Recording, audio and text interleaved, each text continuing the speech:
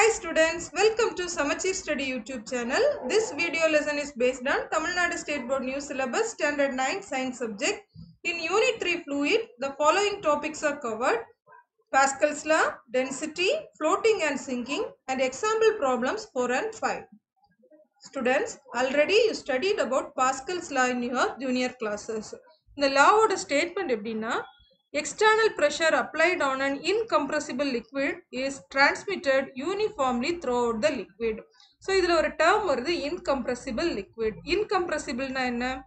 There is no change in volume if a pressure is applied. Pressure apply பண்ணாலும் volume change ஆகாம இருந்துச்சுன்னா அதை incompressible னு சொல்லுவோம். இந்த law என்ன statement சொல்லுது? The external pressure is uniformly transmitted throughout the liquid. So ஒரு சின்ன example பார்க்கலாம். Take a glass vessel. இந்த glass vessel full holes இருக்கணும். All over its surface holes இருக்குது. So இதுதான் ஒரு glass vessel சுத்தி holes இருக்குது. Now fill it with water and push the piston. இந்த glass vessel பாருங்க full waterல fill பண்ணியிருக்கிறோம். மேல வந்து ஒரு piston இருக்குது. Force apply பண்றதுக்காக. Now push the piston. Piston push பண்ணும்போது என்ன ஆகும்? Water rushes out of the holes in the vessel with the same pressure. நல்லா பாருங்க இந்த holes வழியா water வந்து வெளியே வரும். பட் அதுல pressure எப்படி இருக்கும் நோட் பண்ணீங்கன்னா எல்லா ஹோல்ஸ்லயுமே சேம் pressureல தான் water out ஆகும். Okay. So the force applied on the piston exerts pressure on the water. This pressure is transmitted equally throughout the liquid. நல்லா நோட் பண்ணுங்க. Pressure is transmitted equally throughout the liquid in all direction. So இதுதான் Pascal's law. So எந்த pressureம் equal throughout the liquid வந்து transmit ஆகும். இதோட best example பாத்தீங்கன்னா hydraulic press இல்லனா hydraulic lift. It consists of two cylinders of different cross sectional areas. இந்த construction பாருங்க ரெண்டு சிலிண்டர் இருக்குது. ஃபர்ஸ்ட் சிலிண்டர், செகண்ட் சிலிண்டர்ஸ், இதுக்குள்ள லிக்விட் இருக்குது. இதோட ரெண்டு சிலிண்டர்ஸோட கிராஸ் செக்ஷனல் ஏரியாவும் டிஃப்ரெண்டா இருக்கும். ஃபர்ஸ்ட் சிலிண்டரோட கிராஸ் செக்ஷனல் ஏரியா செகண்டோட லெஸ்ஸா இருக்கும். So now these are fitted with pistons of cross sectional area small A and capital A. இதுல வந்து பிஸ்டனோட cross sectional area small A, இங்க வந்து பிஸ்டனோட கிராஸ் செக்ஷனல் ஏரியா கேபிட்டல் ஏன்னு எடுத்துருக்கிறோம். Now what we have to do? The object to be lifted. இது வந்து hydraulic lift. Okay. So இதுல வந்து எந்த பொருளை எந்த ஆப்ஜெக்ட லிஃப்ட் பண்ணணுமோ அது வந்து லார்ஜ் கிராஸ் செக்ஷனல் ஏரியா இருக்கக்கூடிய பிஸ்டன்ல இருக்குது. நல்லா பாருங்க இதுல லார்ஜ் கிராஸ் செக்ஷனல் ஏரியா எங்க இருக்குதோ அந்த பிஸ்டன் மேல ஆப்ஜெக்ட் லிஃப்ட் பண்ண வேண்டிய ஆப்ஜெக்ட பிளேஸ் பண்ணி இருக்கிறோம். ஓகே. Now இதோட ஒர்க்கிங் எப்படின்னு பார்ப்போம். Force F1 is applied on the piston of small cross-sectional area. So நம்ம அப்ளை பண்ணக்கூடிய ஃபோர்ஸ் எதுல small cross-sectional ஏரியால அப்ளை பண்றோம். அப்படி அப்ளை பண்ணும்போது என்ன நடக்கும்? As per Pascal's law, the pressure P is produced at the small piston is transmitted equally to the large piston and a force F2 acts on A. Capital A ல act ஆகுது which is much larger than F1. ரொம்ப simple தான். இங்க வந்து நம்ம என்ன பண்றோம்? பிஸ்டனை இங்க அமுக்கி ஒரு ஃபோர்ஸ் கொடுக்கிறோம். அதாவது F1ங்கிற ஃபோர்ஸ் இங்க பிஸ்டன்ல கொடுக்கும்போது இதுல பிரஷர் P கிரியேட் ஆகுது. இந்த பிரஷர் என்ன ஆகும்? பாஸ்கல்ஸ் லா படி throughout the liquid ஈக்குவலா டிரான்ஸ்மிட் ஆகுது. ஸோ அந்த பிரஷர்னால என்ன ஆகும்? இந்த பிஸ்டன் அதாவது லார்ஜ் கிராஸ் செக்ஷன் ஏரியா உள்ள பிஸ்டன் வந்து அப்பர் டைரக்ஷன்ல ஃபோர்ஸ் கொடுக்கும். ஓகே. now இந்த ஃபோர்ஸ் எவ்வளவு இருக்கும்னு பார்க்கலாம். நம்ம the relationship between F1 and F2 பார்ப்போம். Pressure on piston of small area is given by F1 by A1. இந்த small A தான் A1 ன்னு மென்ஷன் பண்ணியிருக்கோம். கேபிட்டல் A A2 ன்னு மென்ஷன் பண்ணியிருக்கோம். ஓகே. ஸோ ஃபர்ஸ்ட் ஏரியாவில் எவ்வளவு இருக்கும்? we know that pressure is equal to force by area F1 by A1. அடுத்த ஏரியாவில் எப்படி இருக்கும்? அதாவது large பிஸ்டன்ல pressure P is equal to F2 divided by A2. But as per Pascal's law ரெண்டு ப்ரெஷருமே ஈக்குவலா தான் இருக்கும். isn't it? So liquidsல pressure equal transmit ஆகும். So equate these two. F1 by A1 is equal to F2 by A2. So என்ன ஆகும்? F2 is equal to F1 into A2 by A1. இப்ப பாருங்க which force is higher? F1 higher இருக்குமா? F2 higher இருக்குமா? See this A2 by A1. இந்த A2ங்கிறது high value. A1ங்கிறது low value. அப்போ ratio of A2 by A1 ஹையரா தான் இருக்கும். Okay, டினாமினேட்டர்ல low value வந்துச்சுன்னா இந்த ரேஷியோ ஹையரா தான் இருக்கும். therefore F2 will be more than F1. Okay, அதைத்தான் இங்க சொல்லியிருக்கிறோம். since the ratio of A2 by A1 is greater than 1, the force F2 that acts on the larger piston is greater than the force F1 which is acting on the smaller piston. That's why these hydraulic systems working in this principle are known as force multipliers, isn't it? நம்ம apply பண்ணக்கூடிய force வந்து lesser force. இந்த F1ங்கிறது lesser force, F2ங்கிறது higher force இருக்குது. அதனால தான் இதுல உள்ள weight ஆன object வந்து lift பண்ண முடியுது. That's why F2 will be greater than F1. Now let us discuss one simple problem. Example problem number 4.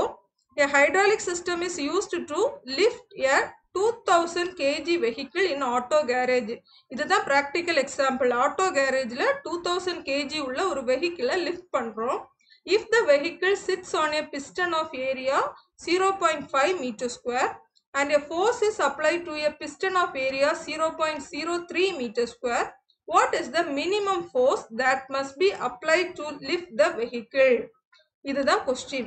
Now இந்த கொஸ்டினை இந்த மாதிரி தியரட்டிக்கலா பார்க்கறத விட அந்த ஃபிகர் கூட கம்பேர் பண்ணி நம்ம பார்ப்போம். என்ன சொல்லியிருக்கிறாங்க? F2 லிஃப்ட் பண்ண வேண்டிய வெஹிக்கிளோட மாஸ் கொடுத்துருக்குறாங்க. that is 2000 kg. Okay, so M is equal to 2000 kg. அடுத்தது என்ன கொடுத்துருக்குறாங்க?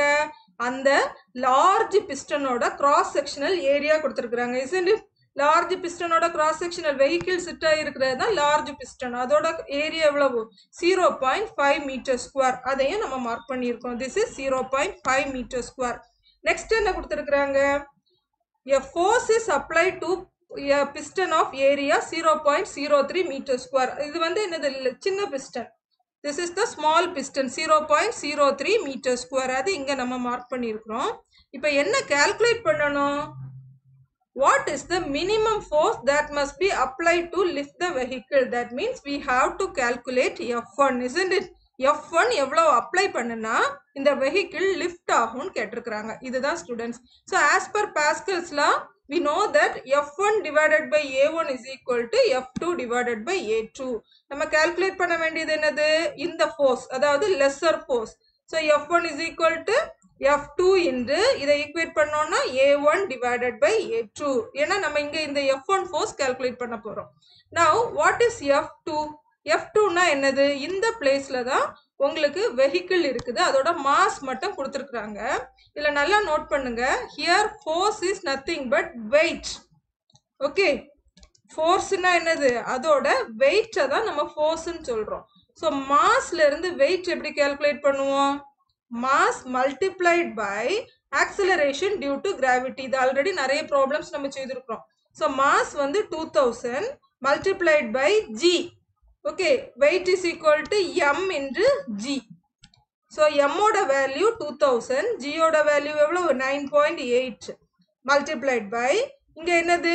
A1ங்கிறது ஸ்மால் பிஸ்டன் 0.03, A2ங்கிறது லார்ஜ் பிஸ்டன் 0.5. டைரக்டா நீங்க வந்து மல்டிப்ளை பண்ணி டிவைட் பண்ணீங்கன்னா ஆன்சர் இவ்வளவு வரும்? 1176. So first you have to understand the concept, apply the values in the formula and find the solution. Okay, now let us discuss about density. The definition of density: it is the mass per unit volume of a given substance. அதாவது mass divided by volume தான் density. So இந்த டென்சிட்டியோட unit எப்படி இருக்கும்? மாஸோட unit kilogram, வால்யூமோட unit என்னது? Metre cube. வால்யூம்னா என்னது? Length, width, height மூணையும் multiply பண்ணா கிடைக்கிறது தான் வால்யூம். ஸோ அதோட unit metre cube. So in general SI unit of density is kilogram per metre cube. But in some cases ரொம்ப சின்ன வால்யூம், ஸ்மால் வால்யூம்ஸ் இருக்கக்கூடிய இடத்துல என்ன பண்ணுவோம்னா இந்த மாஸ் வந்து கிராம்ல கொடுத்து வால்யூம் எல்லாமே லெங்த், ஹைட், விட்த் எல்லாமே சென்டிமீட்டர்ஸ்ல கொடுத்திருந்தாங்கன்னா we can give the unit of density in gram per centimeter cube. Okay, the symbol for density is rho. Now see the examples for density. First see these two figures. Here the volume is same, height, width length எல்லாமே சேமா இருக்குது இந்த ரெண்டு ஃபிகர்ஸ்லயும். இதுல பாத்தீங்கன்னா this contains only one rows, here 4 roses. Which one is denser? This one is denser, isn't it? இது ரொம்ப திக்கா அடர்த்தியா இருக்குது. இதத்தான் more density ன்னு சொல்லுவோம். Now let us consider another one example. Take a flask. The mass of the flask is 80 grams. இப்போ ஒரு flaskல water fill பண்றோம் 250 ml, இன்னொன்னுல kerosene fill பண்றோம். Now we are going to find the density. Density என்னது? Mass per volume. So இதோட mass எவ்வளவுன்னு calculate பண்ணுவோம். இத டோட்டலா நீங்க mass calculate பண்ணும்போது 330 grams வருது. But flaskோட mass 80 gramsங்கிறதுனால அதை மைனஸ் பண்ணுனா வாட்டரோட mass 250 grams. Okay, 250 grams. இங்க வந்து வாட்டர் கெரோசினோட மாஸ் எவ்வளவு? 200 grams. So இதோட வால்யூம் கண்டுபிடிச்சீங்கன்னா என்ன வரும்னா the mass per unit volume of water is 1 gram per centimeter cube. But அதே வெசல்ல அதே ஃப்ளாஸ்க்ல வச்ச கெரோசினோட டென்சிட்டி எவ்வளவு வருது? 0.8 gram per centimeter cube. So same வெசல்ல இருந்தாலும் depending upon the nature of this liquids, water, kerosene, ஒவ்வொரு liquidsக்கும் different density இருக்கும். Okay, now relative density. So generally density of a substance is compared with the density of water at 4 degrees centigrade, because density of water at 4 degrees centigrade temperature is 1 gram per centimeter cube. அதாவது இந்த relative density னா எந்த ஒரு சப்ஸ்டன்ஸோட டென்சிட்டியையும் வாட்டரோட density கூட compare பண்றது தான் relative density. Okay, இது ரொம்ப யூஸ் ஆகுறது எதுக்குன்னா ஒரு பொருள் வாட்டர்ல சிங்க் ஆகுமா இல்ல ஃப்ளோட் ஆகுமான்னு கால்குலேட் பண்ணணும்னா இந்த ரிலேட்டிவ் டென்சிட்டிங்கிற டேர்ம் யூஸ் ஆகும். Now density of any other substance with respect to the density of water at 4 degree centigrade is called the relative density. அதாவது எந்த ஒரு பொருளோட டென்சிட்டியையும் வாட்டரோட டென்சிட்டி கூட கம்பேர் பண்றது தான் ரிலேட்டிவ் டென்சிட்டி. அந்த டைம்ல வாட்டரோட டெம்பரேச்சர் எவ்வளவு இருக்கணும்? 4 டிகிரி சென்டிகிரேட் இருக்கணும். அப்பதான் அதோட டென்சிட்டி எவ்வளவு இருக்கும்? 1 gram per centimeter cube. Now density of the substance, relative density ஓட mathematical expression பாத்தீங்கன்னா density of the substance divided by density of water at 4 degree centigrade. இதான் அதோட definition. இத பேஸ் பண்ணி we know that what is the unit of relative density. So unit, we know density is mass per volume. அப்ப relative density னா mass of the substance per volume of the substance divided by mass of the water per volume of the water. அதாவது substance ஓட டென்சிட்டியையும் வாட்டரோட டென்சிட்டியையும் compare பண்றோம், isn't it? So இப்போ இதுல வந்து the volume, since volume of substance is equal to the volume of water, அப்பதான் நம்ம relative density calculate பண்ண முடியும். So இந்த ரெண்டு டேர்ம் கேன்சல் ஆச்சுன்னு சொன்னா relative density ஓட mathematical expression எப்படி இருக்கும்? Mass of certain volume of substance divided by mass of equal volume of water. அப்ப இதோட யூனிட் என்ன வரும்? ரெண்டுமே மாஸ். மாஸோட unit kilogram. அது ரெண்டும் கேன்சல் ஆகும்போது relative density has no units. So relative density வெறும் நம்பரா தான் இருக்குமே தவிர அதுல வந்து யூனிட்ஸ் இருக்காது.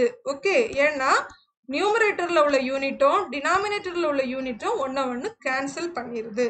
Okay, now floating and sinking. இப்போ நமக்கு வந்து ஒரு பொருள் வாட்டர்ல ஃப்ளோட் ஆகுமா இல்ல சிங்க் ஆகுமா அப்படின்னு எப்படி கண்டுபிடிக்கிறதுன்னு பார்ப்போம். Whether an object will sink or float in a liquid is determined by density of the object compared to the density of the liquid. Not only water, எந்த liquid எடுத்துக்கலாம். If a density of substance is less than the density of liquid, it will float. So இப்போ ஒரு substance எடுத்துக்கோம், அதோட density calculate பண்ணணும். அதே போல அந்த substance எந்த லிக்விட்ல ஃப்ளோட் ஆகணுமோ அதோட டென்சிட்டியும் கால்குலேட் பண்ணணும். இப்போ என்ன condition? Density of substance is less than the density of liquid, it will float. So float ஆகணும்னா அந்த சப்ஸ்டன்ஸோட டென்சிட்டி லெஸ்ஸாக இருக்கணும். இதுக்கு ஒரு எக்ஸாம்பிள் கொடுத்துருக்காங்க. A piece of wood which is less dense than water will float on it. நீங்களே பார்த்துருப்பீங்க, wood pieces வந்து நம்ம வாட்டர்ல ஃப்ளோட் ஆகும். அதே டைம்ல ஒரு சின்ன அயர்ன் பீஸா இருந்தா கூட அந்த வாட்டர்ல சிங்க் ஆகும். ஸோ இது பேஸ்ட் ஆன் டென்சிட்டி. டென்சிட்டி மோரா இருந்துச்சுன்னு சொன்னா இப்போ stone எடுத்துக்கிடுங்க, அதோட density is more than water. So it will sink into it. Okay. So let us discuss one simple problem. You have a block of mystery material 12 centimeter long, 11 centimeter wide, 3.5 centimeter thick. Its mass is 1155 grams. What is its density? Will it float in a tank of water or sink? Simple question தான். Mystery material na என்னது? This is the unknown material. So you don't know whether அது என்ன மெட்டீரியல்னே கொடுக்கல, iron மெட்டீரியலா இல்லை உடன் material, nothing you don't know about the material. You need not to worry about it. என்ன கொடுத்துருக்காங்க, அந்த மெட்டீரியலோட லெங்க், width, height. ஆல்ரெடி சொன்னது மாதிரி டென்சிட்டியோட யூனிட் வந்து கிராம் பெர் சென்டிமீட்டர் கியூப்லயும் நம்ம எழுதலாம். ஓகே, ஸோ இது எல்லாமே சென்டிமீட்டர்ல இருக்கிறதுனால no need to change the unit. Length, with, height எழுதியாச்சு. வால்யூம் என்னது, இந்த மூணையும் மல்டிப்ளை பண்ணனா கிடைக்கிறது தான் volume. So 12 into 11 into 3.5 462 462 centimetre கியூப்ங்கிறது தான் என்னது வால்யூம்.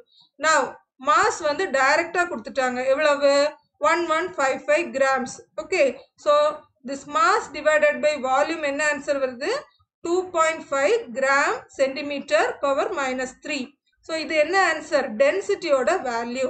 இப்போ என்ன கேட்டிருக்கிறாங்க, will it float in a tank of water or sink? So இங்க liquid என்னது, water. We know the density of water which is 1 gram per centimeter cube. அப்போ என்ன படிச்சிருக்கிறோம், if the density of substance is less than the density of liquid it will float, isn't it? இப்போ நமக்கு density of water 1 gram, அதே டைம்ல density of this unknown material is 2.5 gram centimetre power -3. அப்போ இது sink ஆகுமா இல்லை float ஆகுமா, கண்டிப்பா சிங்க் ஆகும். ரீசன் என்ன, this mystery material is tensor than the water, so it Ching's. இதுதான் ஆன்சர். சப்போஸ் உங்களுக்கு இந்த ஆன்சர் வந்து லெஸ் தேன் 1 இருந்தா நீங்க என்ன எழுதணும், it is lighter than water, so it will float ன்னு எழுதணும். ஓகே, ஸோ கொடுத்துருக்கிற கொஸ்டின்ல வந்திருக்கக்கூடிய ஆன்சர் என்னது, density is more than water, that's why it sinks. Now book back question என்னன்னா, state Pascal's law. இதை நம்ம already பார்த்துருக்கிறோம். This law states that external pressure applied on an incompressible liquid is transmitted uniformly throughout the liquid. இதுதான் Pascal's law. Students, hope you understand this topic very well. If you like this video, please subscribe and share it to your friends. Thank you so much for watching.